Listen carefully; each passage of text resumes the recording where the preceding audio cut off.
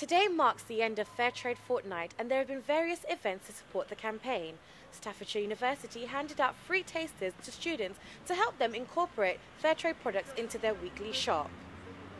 Now, here at the local church St Mark's, Father Tim Carter is doing all that he can to get the locals involved in the Fairtrade spirit. Well, the basic idea is that products that are bought here are bought at a premium, so that the people who farm the products, who grow the chocolate, grow the tea, grow the raw materials that go into it, are paid a fair wage. And fair is defined as something that allows them to live, to have safe water, and also there's a premium that's paid into their communities to pay for educational projects, infrastructure stuff, so that clean water's there for them the whole time.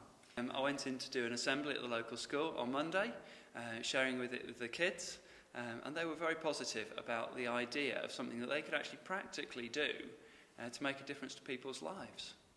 When you go to the shops, look for the Fairtrade mark. And I think with Fairtrade, it's not to let the things that you can't do stop you doing the things that you can do. So we can't all buy everything Fairtrade. It's sold at a premium, it's expensive, but that doesn't mean that some weeks you can't buy Fairtrade. Beyond your weekly shop, there's campaigns. There's a big campaign being run at the moment. If you put Fairtrade into Google, you'll come up with plenty of national websites running campaigns to persuade people like Tetley and PG Tips and Yorkshire Tea to switch to Fairtrade. And those campaigns make a difference. Nestlé's launched Fairtrade Kit Kats. Cadbury's launched Fairtrade Dairy Milk. It really is making it into the mainstream. That's a result of people persistently putting pressure on the companies to do it by writing and by the way they spend their money.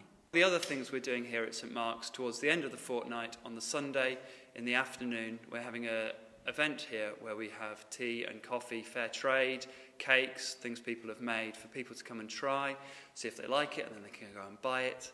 And that's at 3 o'clock here in Shelton on Sunday the 7th of March. That'd be great. So whether it's a pack of biscuits or your favourite brand of tea, please don't forget to continue supporting Fairtrade. Ore Onile for Staffs Live TV.